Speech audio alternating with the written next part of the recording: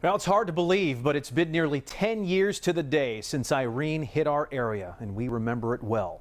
I'm telling you, that street light is going to come down any moment because I'm hearing the sound of loose metal.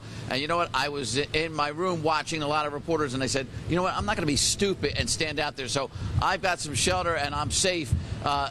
This is the smartest place to be under this overhang of the Golden Nugget Casino Hotel, former Trump Marina, here in the Marina section of Atlantic City, because it is really a great barrier against the elements because you step outside 5 feet from one of these pillars. And, Mike, if I had a big enough belt, I'd tie myself to one of these pillars like, remember Dan Rather tied himself to that telephone pole down in Miami.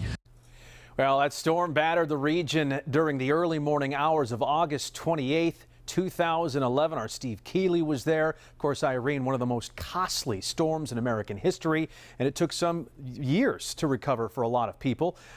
We showed you Steve Keeley. Chris O'Connell was covering it that time as well. And Chris, you were in the thick of it back then. You are now in Brigantine, and of course, a different kind of night here 10 years later. Yeah, Jason, when you talk storms to people down the shore, the first thing most people think about is Superstorm Sandy. But you got to remember, 14 months before, Irene came ashore. 10 years ago this week, about 3 miles north of where I stand now, here in Brigantine, making its own kind of history.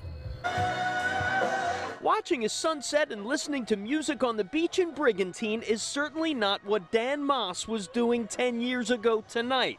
He was preparing for Irene to hit in a matter of days.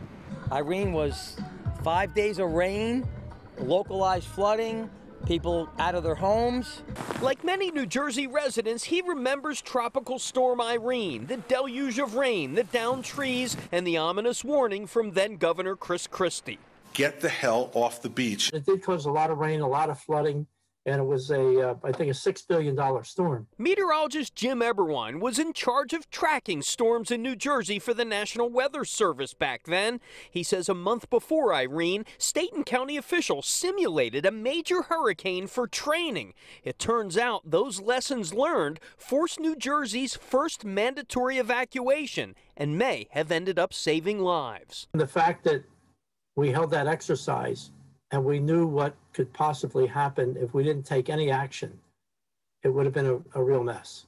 Irene was also notable since it was the first major natural disaster followed in real time on social media. It has also helped emergency managers plan for the future. I think we're in very good shape.